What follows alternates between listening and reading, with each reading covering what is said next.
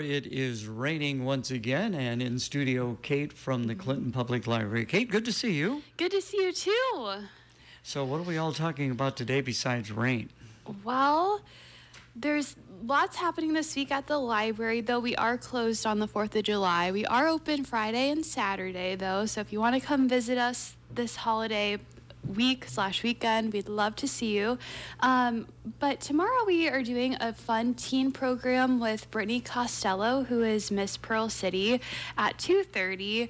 And teens can come in and make DIY Plarn bags with her. So we're hoping to have a nice turnout for her tomorrow. And then we have another teen program happening on Monday at 4:30 where we're doing a teen video game night. So we're trying to have more teen programs, and this is a start. So that first thing, what kind of a bag was that again? It's a Plarn bag. So what they'll do is they'll cut like plastic bags that you get at the grocery store, and then they'll repurpose them into like a more reusable bag. So it's pretty cool. Like once they cut it, they'll weave it together, and yeah, it's interesting.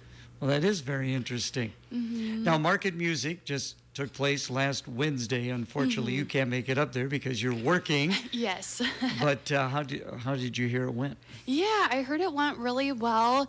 The musicians were really talented, and I know the people who attended it enjoyed it. I think since it was our first one, we'll probably get more folks in the future.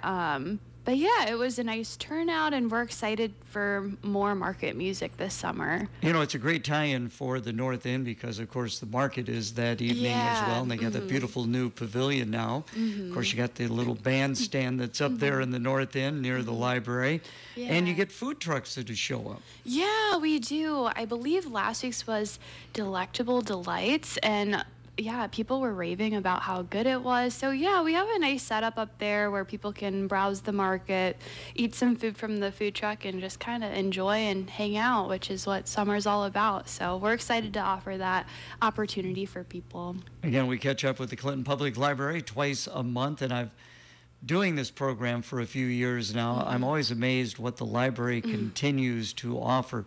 What is your primary goal? What would you want to see done as a library? Well, I think we're always just interested in reaching as many people as we can and just getting them excited about engaging with one another through our library programs, creating a sense of community that way, and then also getting people excited about learning. We have a lot of materials in-house or even digital resources for people to use. So I think that's always our goal, is to engage our community with one another and our learning materials. So. Do you guys have like a mission statement? We do, yes. You don't have I it don't memorized? have it memorized, unfortunately, but I know it emphasizes that part of engaging our community and offering diverse learning programs and materials. So, yeah, we strive to do that every day in some capacity, of course. You, of course, got interested in libraries at a young age, I would imagine, and that's why you're working at a library right now.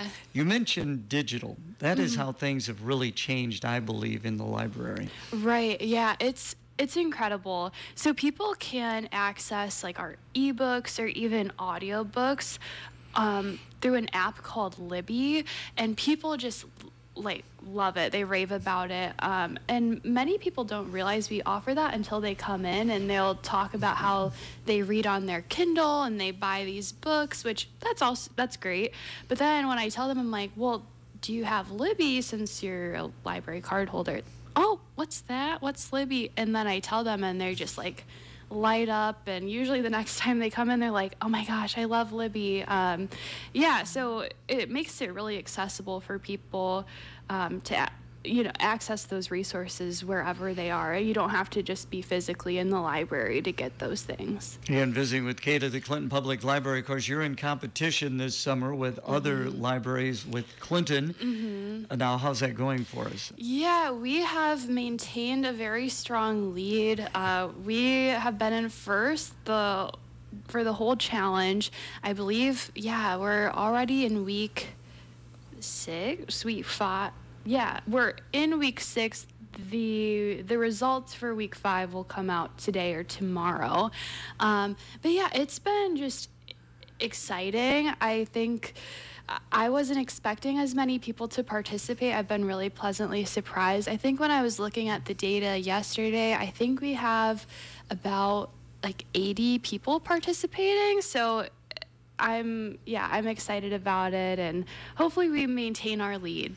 So this is the first year Clinton, Iowa has been involved, and you guys are not only going to be Rookie of the Year, you're going to have an opportunity to be the most valuable library as well. Yeah, we'll see. I think last week, overall, like cumulatively, the libraries we've almost read like 10,000 hours put together this year, which is what it's all about. We've never had this much adult participation in any like summer reading program before, so we're just excited to encourage reading in our community and those across the U.S. So yeah, it's really fun. And today I think would be an outstanding day to get together with a book. Yeah, definitely. If I wasn't working, that's what I would be doing. So what are you reading right now? Well, it's funny you ask. I actually just finished a book last night. I stayed up a little too late finishing it because I was reading a thriller. It's called Home is Where the Bodies Are by Geneva Rose. Again, I usually don't read thrillers, so I was up late. I was like, oh, this is kind of scary, but I just finished it last night.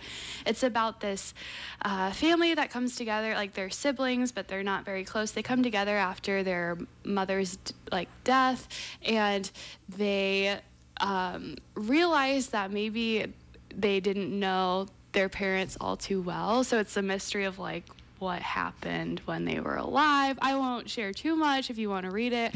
I highly recommend. So I'm currently like, oh, what do I read next? So hopefully I'll figure that out today. So how'd you sleep last night? I slept pretty good, surprisingly. I was like, oh gosh, we'll see how it goes. But yeah, usually it's not my genre, so I was a little scared, but I slept okay. Thanks for asking. So again, the library will be closed on the 4th of July, but you will be back open again on Friday. What are the current hours, and talk a little bit about the North End? Yeah, so our current hours at the main branch is Monday through Thursday, 9 to 7, Friday, 10 to 5, and Saturday, 10 to 5. So everything within so people can come to the main branch, so right across from Hy-Vee.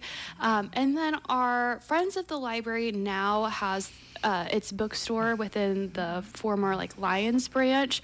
Their hours are Monday, Wednesday, and Saturday. They're open. I believe Monday and Saturday it's I'm not sure the hours off the top of my head. I think it's 10 to 2 Monday and Saturday, and then Wednesday it's in the afternoon. I understand it's going pretty well up there for them also. Yeah. I just talked to somebody who works the bookstore, and they said it's going over really well. People are impressed with the amount of space they have, and with that space, the number of books they can, have on their shelves for people to browse.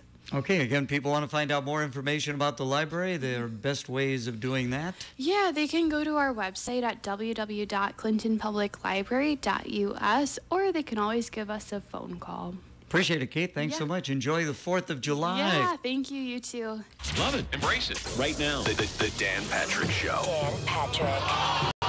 You could go back in history and watch one athlete play. Well, I'd say Babe Ruth. Any chance it would be disappointing? But you're right. If I'm watching a baseball game and he goes 1 for 4 with a home run,